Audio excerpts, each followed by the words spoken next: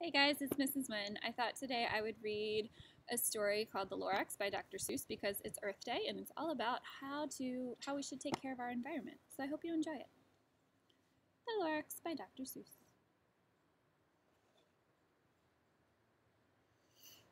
At the far end of town, where the grickle grass grows and the wind smells slow and sour when it blows, and no birds ever sing excepting old crows, is the street of the lifted Lorax.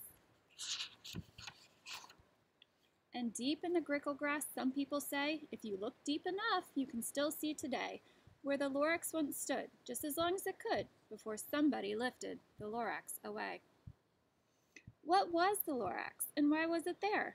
And why was it lifted and taken somewhere from the far end of town where the grickle grass grows? The old Wentzler still lives there. Ask him. He knows. You won't see the Wentzler. Don't knock at his door. He stays in his lurkum at the top of his store. He lurks in his lurkum, cold under the roof, where he makes his own clothes out of muffered moof. And on special dank midnights in August, he peeks out of the shutters, and sometimes he speaks and tells how the Lorax was lifted away. He'll tell you, perhaps, if you're willing to pay. On the end of a rope, he lets down a tin pail, and you'll have to toss in 15 cents and a nail, and the shell of a great-great-great-grandfather snail.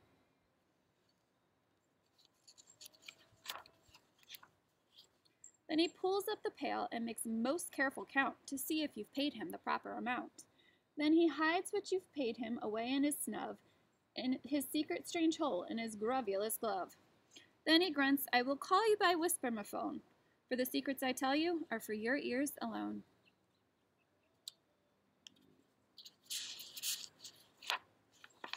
Slop! Down slips the whisper-ma-phone to your ear, and the old Wentzler's whispers are not very clear, since they have to come down through a snur jelly hose, and he sounds as if he has smallish bees up his nose. Now I'll tell you, he says, with his teeth sounding gray, how the Lorax got lifted and taken away. It all started way back, such a long, long time back. Mommy, look at this. Look. Way back in the days when the grass was still green, the pond was still wet, the clouds were still clean. The song of the swami swans rang out in space. One morning I came to this glorious place, and I first saw the trees, the truffula trees, the bright-colored tufts of the truffula trees, mile after mile in the fresh morning breeze.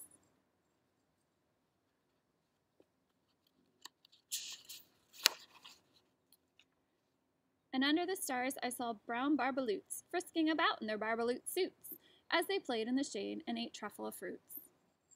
From the ripulous pond came the comfortable sound of the humming fish humming while splashing around. But those trees, those truffula trees. All my life I've been searching for trees such as these. The touch of their tufts was much softer than silk, and they had the sweet smell of fresh butterfly milk. I felt a great leaping of joy in my heart. I knew just what I'd do. I unloaded my cart. In no time at all, I had built a small shop. Then I chopped down a truffula tree with one chop, and with great skillful skill and with great speedy speed, I took the soft tuft and I knitted a thneed. The instant I finished, I heard a gazump. I looked. I saw something pop out of the stump of the tree I chopped down. It was sort of a man. Describe him? That's hard. I don't know if I can. He was shortish and oldish and brownish and mossy, and he spoke with a voice that was sharpish and bossy. Mister, he said with a sawdusty sneeze, I am the Lorax. I speak for the trees. I speak for the trees have no tongues, and I'm asking you, sir, at the top of my lungs. He was very upset as he shouted and puffed, What's that thing you've made out of my truffula tuft? Look, Lorax, I said, there's no cause for alarm. I chopped just one tree. I'm doing no harm. I'm being quite useful. This thing is a thneed. A thneed is a fine something that all people need. It's a shirt, it's a sock, it's a glove, it's a hat. But it has other uses. Yes, far beyond that. You can use it for carpets, for pillows, for sheets, or curtains, or covers for bicycle seats. The Lorax said, "Sir, you are crazy with greed. There is no one on earth who would buy that false need." Is it something you guys would buy? I don't know if I would. But the very next minute, I proved he was wrong. For that very next minute, a chap came along, and he thought that the need that I knitted was great, and he happily bought it for $3.98. I laughed at the Lorax. "You poor stupid guy. You never can tell what some people will buy."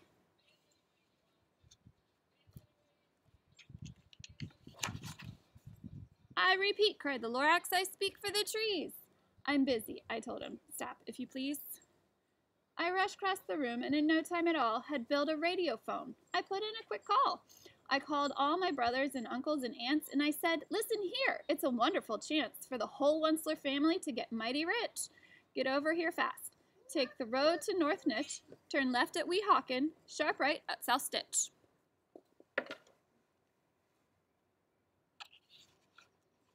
And in no time at all, in the factory I built, the whole Wensler family was working full tilt. We were all knitting thneeds, just as busy as beads, to the sound of the chopping of truffula trees. Look at all those trees getting chopped down. Then, oh baby, oh, how my business did grow. Now chopping one tree at a time was too slow. So I quickly invented my super axe hacker, which whacked off 4 truffula trees with one smacker. We were making thneeds 4 times as fast as before, and that Lorax, he didn't show up anymore.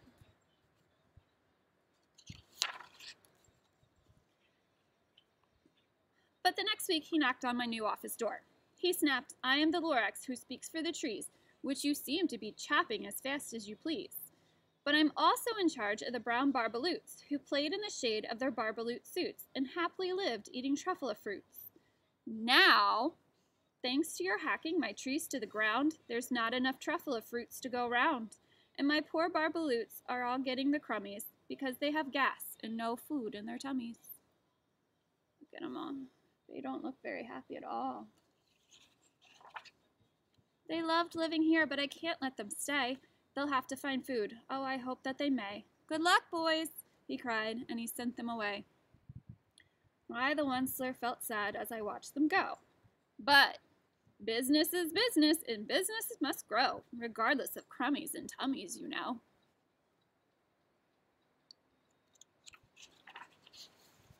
I meant no harm. I most truly did not. But I had to grow bigger, so bigger I got. I biggered my factories, I biggered my roads, I biggered my wagons, I biggered the loads of thneeds that I shipped out. I was shipping them forth to the south, to the east, to the west, to the north. I went right on biggering, selling more thneeds, and I biggered my money, which everyone needs. Look at the sky, it's getting darker.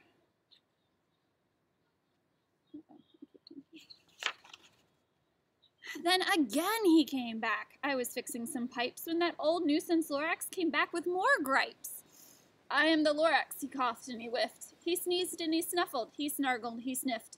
"Wensler," he cried with a crofulous croak, "Wensler, you're making such smogular smoke. My poor swummy swans, why, they can't sing a note. No one can sing who has smog in his throat." "And so," said the Lorax, "please pardon my cough, they cannot live here, so I'm sending them off. Where will they go? I don't hopefully know. They may have to fly for a month or a year to escape the smog you've smogged up around here." Look at all that smog coming out of the factory. "What's more," snapped the Lorax, his dander was up, "let me say a few words about gluppity-glup. Your machinery chugs on day and night without stop, making gluppity-glup, also schloppity-schlop. And what do you do with this leftover goo? I'll show you, you dirty old Wensler man, you." "You're glumping the pond where the humming fish hummed. No more can they hum, for their gills are all gummed. So I'm sending them off, oh, their future is dreary. They walk on their fins and get woefully weary in search of some water that isn't so smeary."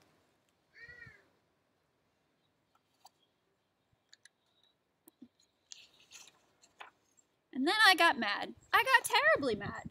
I yelled at the Lorax, "Now listen here, Dad. All you do is yap, yap, and say bad, bad, bad, bad. Well, I have my rights, sir, and I'm telling you I intend to go on doing just what I do. And for your information, you Lorax, I'm figuring on biggering and biggering and biggering and biggering, turning more truffula trees into fneeds, which everyone needs.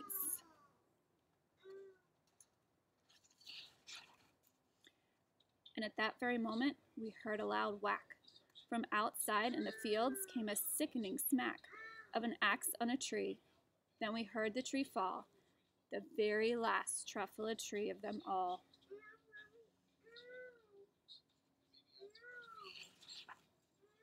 No more trees, no more thneeds, no more work to be done. So in no time at all, my uncles and aunts, everyone, all waved me goodbye.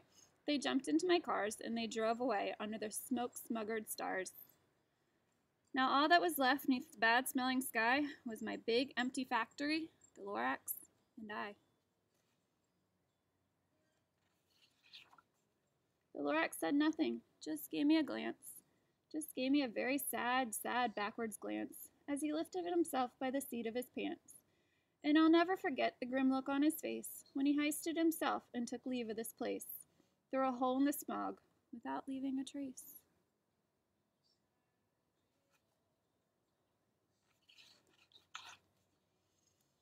And all that the Lorax left here in this mess was a small pile of rocks with one word, unless.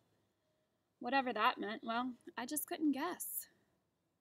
But that was long ago, and each day since I've sat here and worried away. Through the years, while my buildings have fallen apart, I've worried about it with all of my heart.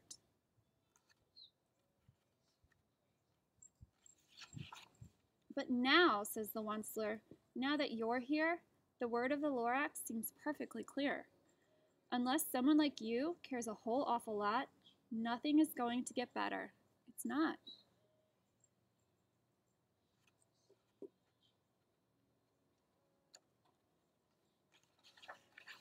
So, catch, calls the Onceler. He lets something fall. It's a truffula seed. It's the last of all. You're in charge of the last of the truffula seeds, and truffula trees are what everyone needs. Plant a new truffula. Treat it with care. Give it clean water and feed it fresh air. Grow a forest. Protect it from axes that hack. And then the Lorax and all of his friends may come back. The end. I hope you guys enjoyed this story. Happy Earth Day, and we'll see you soon.